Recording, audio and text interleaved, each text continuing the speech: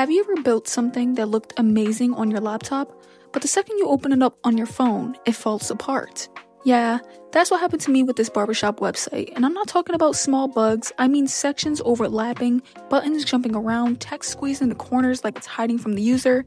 But here's the thing, I'm not hiding from this. I'm documenting every single step, every mistake, and every fix, because this is practice. This is how I get better, and I know the next one, it's gonna be cleaner, faster, smoother, but this one's teaching me more than any tutorial ever could. So I started building the barbershop's website like most people would, homepage first. I had the logo, the nav bar, and a solid hero section, some images, a call to action. On my laptop, it looked great, like I was really proud. The layout felt tight, the sections stacked clean, everything snapped into place like I actually knew what I was doing. But the mistake, I built that homepage using position relative for everything. I didn't even realize at the time, I just kept using relative positioning to nudge things around, and it gave me the control that I wanted, until I needed to build other pages or make it responsive. So here's the problem with using relative positioning everywhere. It becomes a trap, like, yeah, you can move stuff where you want, but then every other section starts depending on that system. Now, when I go to stack something or space it on mobile, it's breaking. It's not shifting like Flexbox or Grid would. It's just sitting where it was told. No fluidity, no flow.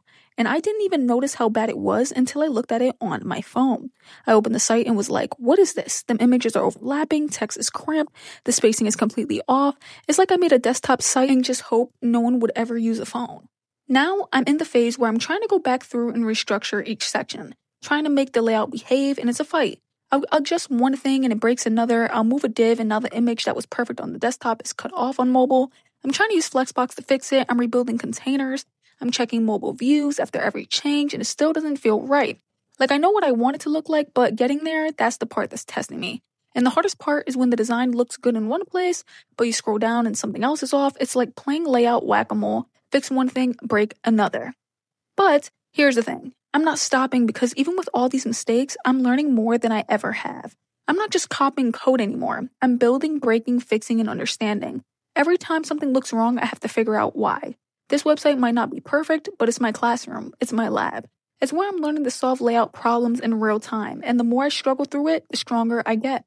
The homepage, I might rebuild it entirely, or I honestly might not. But I'm not ashamed of that. That's part of it. First drafts are allowed to be messy because now I know what not to do next time. And that's why I'm documenting this entire thing. Because I want to show the real process. Not just the clean portfolio shots, but the broken layouts, the misaligned sections, the rage refreshes at 2 a.m. when nothing lines up. That's the stuff that makes you better. That's where the skills get built. So what's next? I'm going to restructure this layout properly. I'm going to use Flexbox and Grid where I should have in the first place. I'm going to make sure the mobile view works before I get too deep into styling. I'm going to build this page right.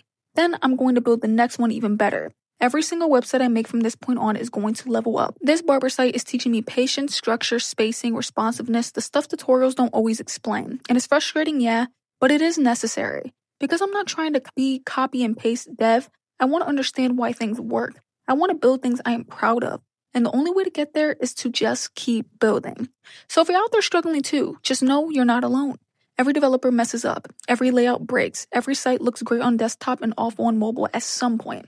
But the ones who get better, they push through. They keep building. They fix what's broken and take what they've learned into the next project. That's exactly what I'm doing. I'm documenting this whole process, every page, every mistake, every fix. And when this site is done, I'm going to look back and see exactly how far I've came.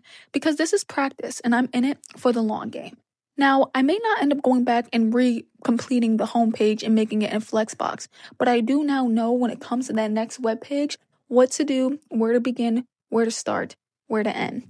Hopefully y'all ended up enjoying this video. I'll see you guys in the next one. Deuces.